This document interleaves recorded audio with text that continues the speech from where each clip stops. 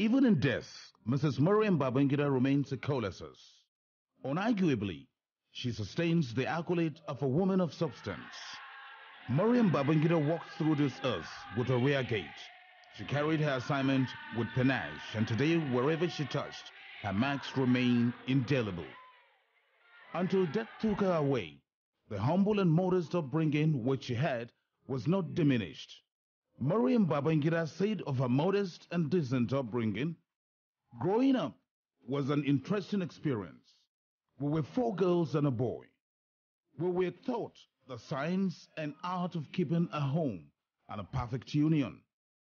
This became my experience when I got married in 1969, and my husband had to leave me to fight in the war front to keep Nigeria together. That is the hallmark of a great woman, and she exhibited these traits very early in life. Her upbringing would later impact her entire life journey. That was vintage Maryam. In 1985, General Ibrahim Badamasi Babangida became the head of state of the Federal Republic of Nigeria. By providence, Maryam became the first lady.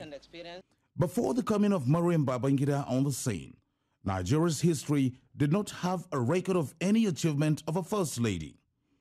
In her brilliance, she articulated the classic role of the office of the first lady. With style, she embellished it with a mixture of her elegance and ravishing beauty. Maryam's husband, General Ibrahim Babangida, GCFR, retired, on reflection, recalled what attracted him to Maryam in her days as a student of the Federal Training Center. It was a relationship beyond infatuation. I was a young officer in the war front, and we used to come on break anytime during the war. At that time, the family were living in Kaduna. One of my good friend and classmate, General Dubai, his father was the elder brother of my wife's mother. So I was quite frequent and I was fairly well known in the house. And that's where the relationship started. The result of her love for humanity and articulation was the evolvement of a pet project christened Better Life for Rural Women. The program was conceived to have a direct impact on the lives of rural women who were described as the most sidelined, most impoverished, and therefore most vulnerable in Africa. The objectives of the program were: reduce maternal and child mortality rate by providing basic health care facilities for women, provide income-generating opportunities through agriculture and cottage industries, integrate rural women into national development plans, and above all, develop educational training for women. The Better Life program has the interest and welfare of every woman, orphan, disabled, and the widow. This was what motivated us to research into widowhood practices throughout the country. Today, I am happy to say that the Better Life program's efforts in solving the problem of widows are gradually paying off. Understanding who she was, Maryam Babangida gave her all for this project, and in the end, she reached the utopia.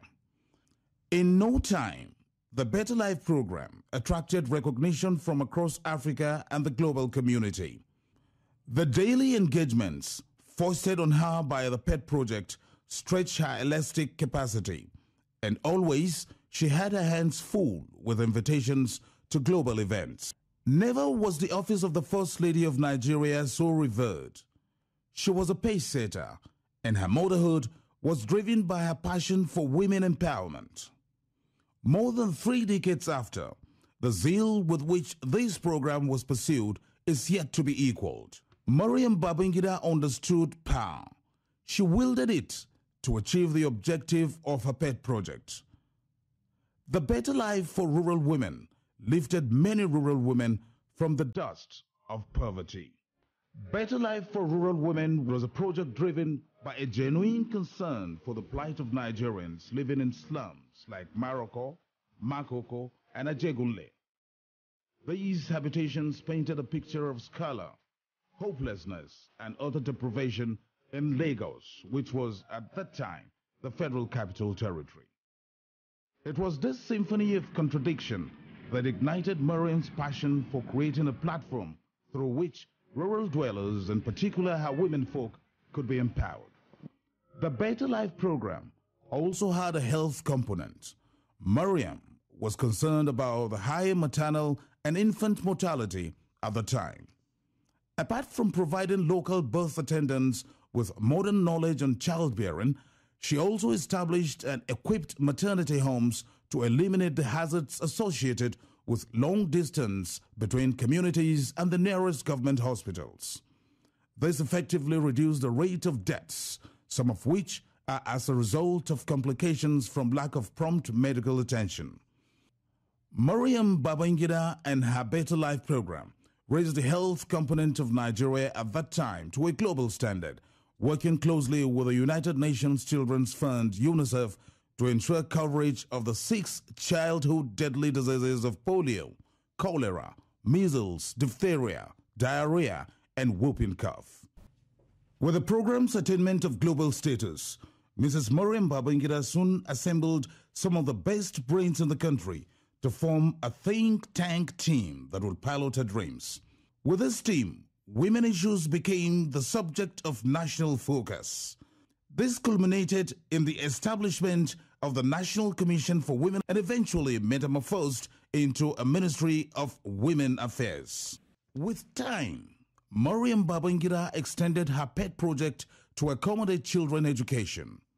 She realized the role education could play in the lives of a people, particularly the indigent children. To further strengthen this vision, even when she is out of office, she established the now famous El Amin International School for the sole aim of providing quality education for children of both the poor and the rich.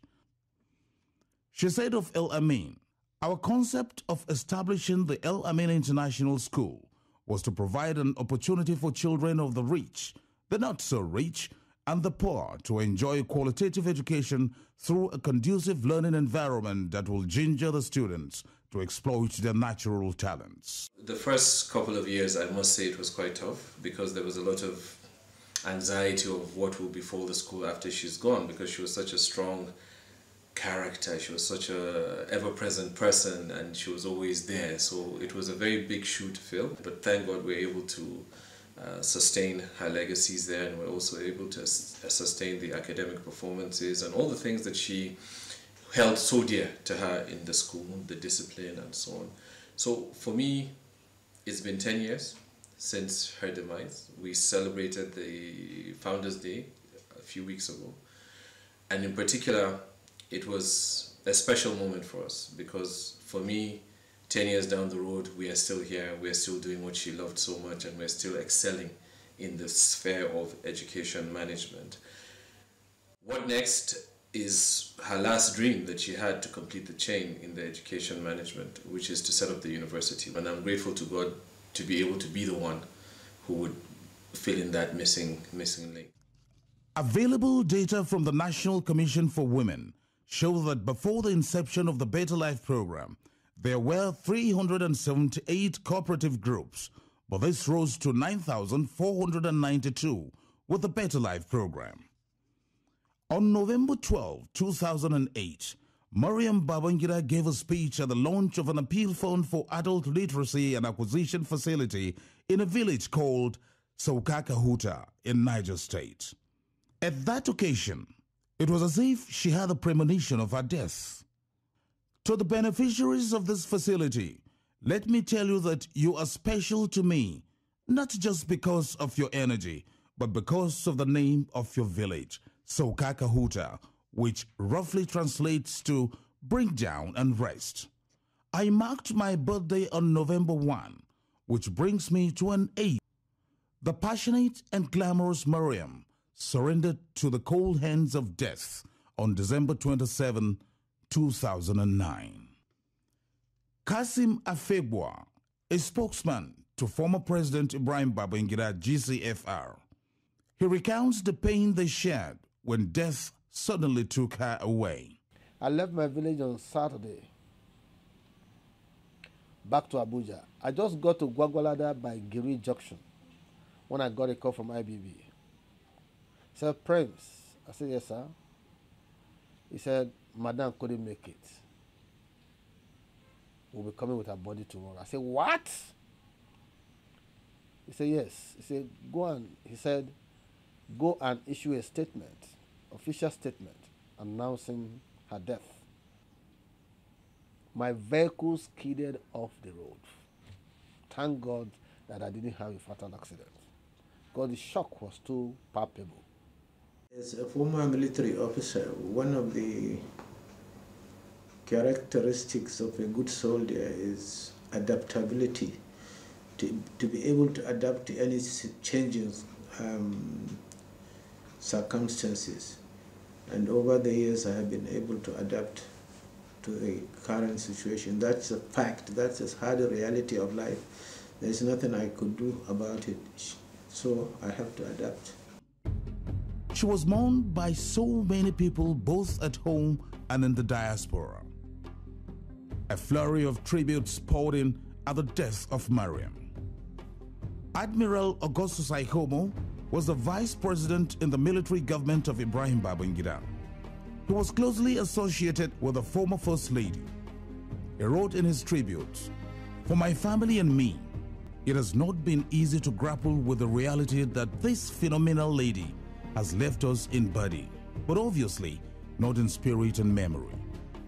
She was and continues to be an epitome of goodness, fellowship, and integrity." In an editorial of January 6, 2010, This Day newspaper wrote about Maryam. Maryam Babangida, the wife of Nigeria's former military president, was easily the country's most prominent first lady, both in terms of impact and towering personality. The editorial concluded that the best tribute that can be paid to her now is for women in similar positions to overcome their ego and vanities of the present existence to affect others, especially the less privileged. She was one woman in many who institutionalized the office of the First Lady. Beyond the glamour and paraphernalia of office, she touched women in the remotest areas of Nigeria. Noteworthy is that these true Nigerians were available for everyone to see. There was no dichotomy between North and South, neither was there any between Christians and Muslims during the IBB era.